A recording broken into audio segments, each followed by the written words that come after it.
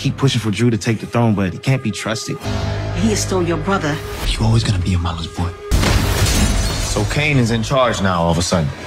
All this shit is now. I said I'm right.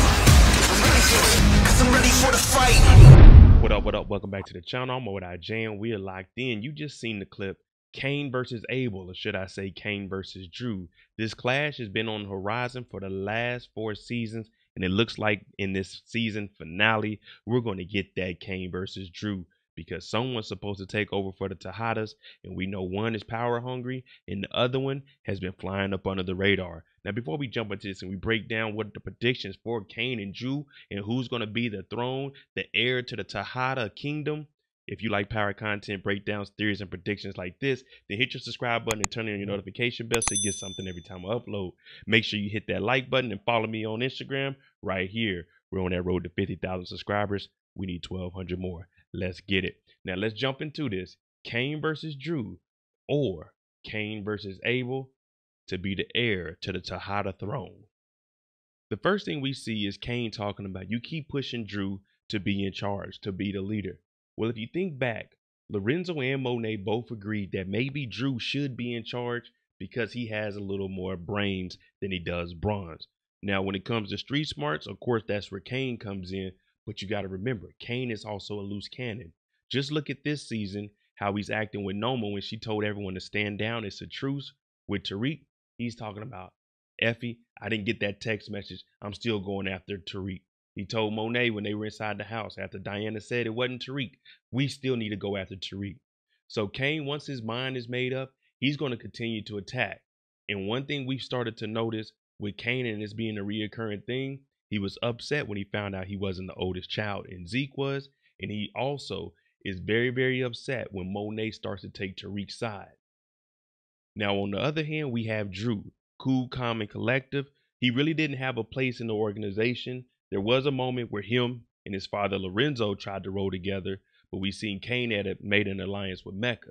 So at this point, Drew is finally having his come of age story. Season 3, he was kind of just there. Diana was in charge, but now Drew is starting to make plays on his own. Remember the kidnapping of Becca? That was Drew's plan. When he was trying to get rid of Monet with the medicine, that was his plan. Diana had to stop him. So at this point, Drew, he's at the point of no return. It's either me or it's y'all. But at this point, you think you can't trust Drew? He can't trust anyone either. And the reason is because they've been sleeping on him. And now, this is what they mean when the quiet ones are the ones you have to watch. Now, can these brothers coexist? They could, but you have to understand, there's no Tejada organization at this moment. Noma even made Monet stand down. So these two, they got to figure out where they're going to get in. They're working up under Noma. Kane is getting closer to Noma. Drew has just been a worker, but he feels like the Tejada legacy is going to have to be carried on. And he's the one that wants to do it, because at this point, we don't know where Kane is. Is Kane with the Tejadas? Does he want to be with Noma? We really have no idea. We just know he wants Tariq up and out of the picture. And if so, have Effie back on his team. See, Drew at this point, he lost everybody. All of his boyfriends, his dad, and now Diana has some sympathy towards Monet. It's just him out here. Monet's going to have to play peacekeeper between the two brothers and let them know, hey, he's still your brother. Now, she could be talking to Kane. She could be talking to Drew. I think she's going to have a conversation with both of them. Now, you remember when she was in the room recovering and Drew and Diana were in there after Kane took off? She was telling Drew and Diana, you two are both smart. And even at the end of the episode, she started apologizing to Drew, saying, hey, I'm sorry. If I treated you guys wrong growing up, that's on me. That's my bad. So Monet being the mother, even though we know she's one of the most ruthless mothers in the power universe, she still has to decide, is she going to sacrifice one son, or is there a way that she can keep both of them alive and just have them coexist?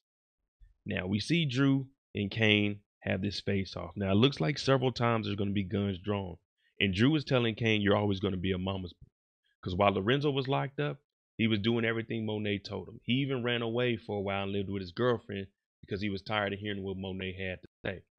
We know that Monet was manipulating him and saying, well, you know what Tariq did to his dad? You should take care of Lorenzo. So Drew, He's always been on his own. Yeah, his mom set up Gordo. His mom set up different things in his life and was treating him bad, but he's separated. He doesn't have that umbilical cord with Monet anymore. He's making his own decisions. He's making his own plays, and he's trying to take over. And that means if you're either with him or you're against him. And right now, he's telling Kane, you're mama's boy. You ain't built for this life. This whole time you said I wasn't, but it's really you.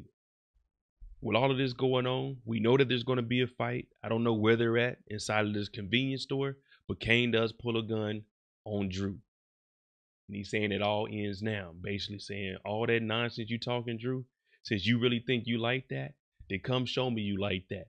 But I'm willing to die behind this, and I'm willing to get rid of my brother in order to prove to everyone that the Tejada bloodline is going to run through Kane and not Drew. Now, I don't know how many times they're going to clash, because there's another scene in this clip that we have that there's a gun drawn. Now, this time it looks like Kane does have the upper hand because he has Drew on the ground and he's punching him. But then there's one outside where it looks like Drew does the rush hour reverse move and takes the gun out of Kane's hand. And that's this moment right here. So it has us wondering, how is this going to play out between the Tejada brothers? Is Diana going to step in, or is she going to be laying low because she's pregnant? Or are these two just going to have to solve it? Because Monet might step up and say, hey, we're going after the wrong people. We're a team. But that just depends on how deep in the game Kane is with Noma, because they're getting close, and how far Drew really wants to take this. Now, remember, Drew and Diana, they do have a connection with Tariq, because Tariq knows that they were the ones that set up Monet. So he could form an alliance with Tariq because Kane is after him. But that secret is still with Tariq, and Tariq has been talking to Monet, but he hasn't revealed any information. All right, there you go. Kane versus Drew, aka Kane versus Abel. First of all, who do you have winning? Or are both of them going to take each other out, and we're just going to lose the whole Tejada bloodline? Let me know what you think. I'm Monet J. This is about to get very, very interesting going into episode 3. We got 3 episodes left before we take that break. This is the series finale. It's a good one. Let me know what you think. We're on that road to 50,000 subscribers. So if I said something to make you think, or you just want to see the Tejadas take each other out, hit that like button, hit that subscribe button. Thanks for watching. I'm out.